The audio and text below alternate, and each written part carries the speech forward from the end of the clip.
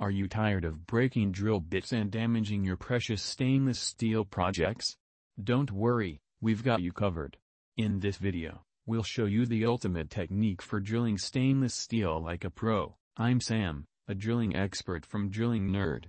If you are new here, make sure to hit that subscribe button so you don't miss any of my future videos. Before we begin with the steps, let's go over some crucial tips and tricks to ensure your stainless steel drilling project is a success. Firstly, choose an HSS or cobalt drill bit designed for stainless steel. Secondly, apply a lubricant to reduce heat buildup and keep the drill bit cool. Thirdly, drill slowly and steadily to prevent overheating and ensure accuracy. Fourthly, secure the workpiece firmly with a clamp or vise. Finally, practice drilling on a scrap piece of stainless steel before drilling into the final project. Alright, it's time to roll up your sleeves and get to work. Here are the step-by-step instructions for drilling stainless steel with precision and ease. Step 1. Gather your tools.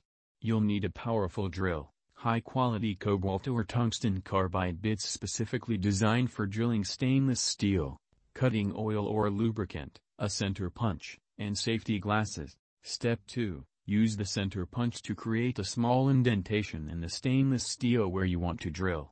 This will help keep the bit from wandering and ensure a more precise hole. Step 3. Start with a smaller bit size and gradually work your way up to the final size, increasing the pressure as you go.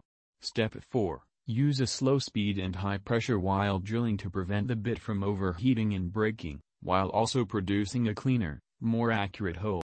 Step 5. Use a pecking motion, where you drill a short distance and then pull the bit back to clear out the chips and cool the bit before continuing. Step 6. Be sure to use plenty of cutting oil or lubricant to reduce heat and friction. If the bit feels hot, stop drilling and let it cool down before continuing. Step 7. Once you've drilled through the stainless steel, clean up any sharp edges with a file or sandpaper.